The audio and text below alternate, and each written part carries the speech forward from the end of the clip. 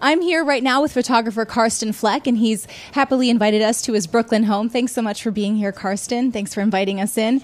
I'd really like to start by asking you what or who inspired you to become a photographer, and what was that journey on to becoming a great photographer? Yeah, it's a long story. I mean, I kind of started as a banker, funny enough, what is so the opposite of being a photographer, I guess.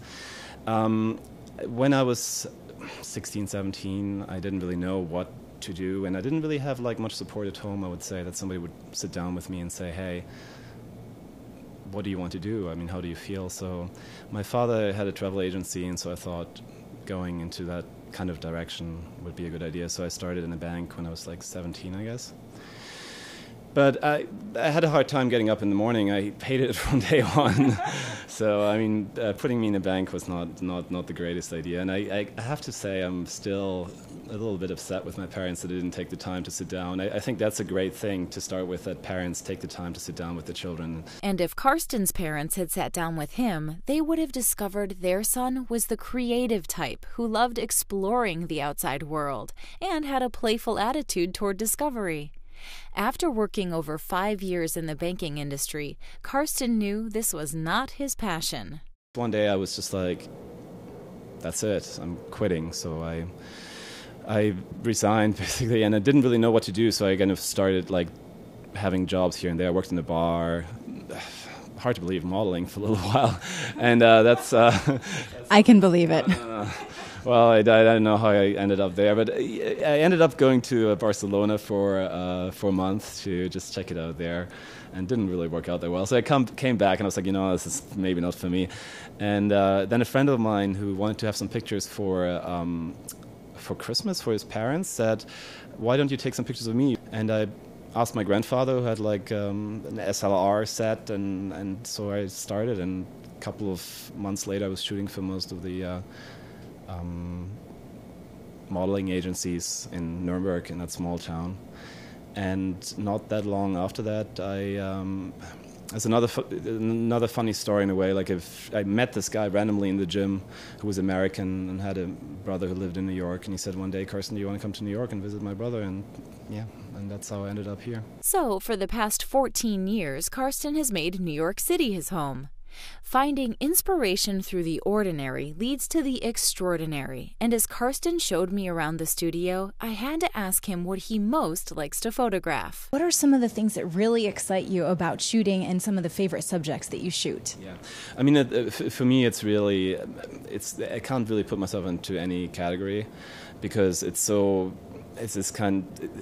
It's anything really, I just love to shoot. I mean, that's the main thing for me.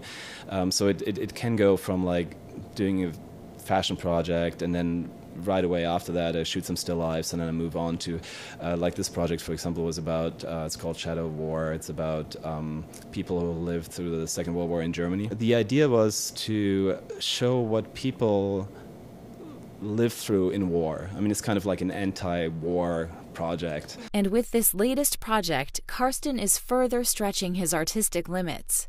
I had to ask him if he ever had an aha moment, an occurrence when he just knew photography was a fit. I had an aha moment when I started in Germany, like the first few photo shoots I did, and I just knew, photography was the thing I wanted to do.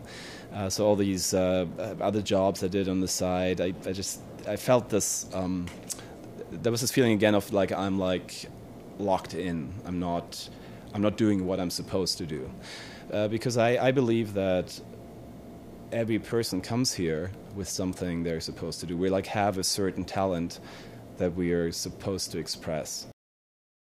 What are some additional goals? What are some additional things that you're looking to pursuing? Well, for me, it was always, I mean, this is, at the end, it's not so much about photography, this is a spiritual journey. So for me, it's, my goal would be like, to be more, to be able to let go even more of ideas I have about myself or the world, and be more open to whatever life brings me. Let's imagine there's somebody staring at us right there from the camera, and they're saying, oh my gosh, Carsten, I'm so afraid. I love your story. You've been an inspiration to me, and I'm just really afraid to get off the couch and go after my dream. What advice would you give for them? Well, I've done it, and you can do it too. I mean, we all have it in us. It's not even like that you have to learn anything. It's just you have to let go. You have to let go of ideas about yourself, because we all have the power in us. I mean, everybody can live his or her dream.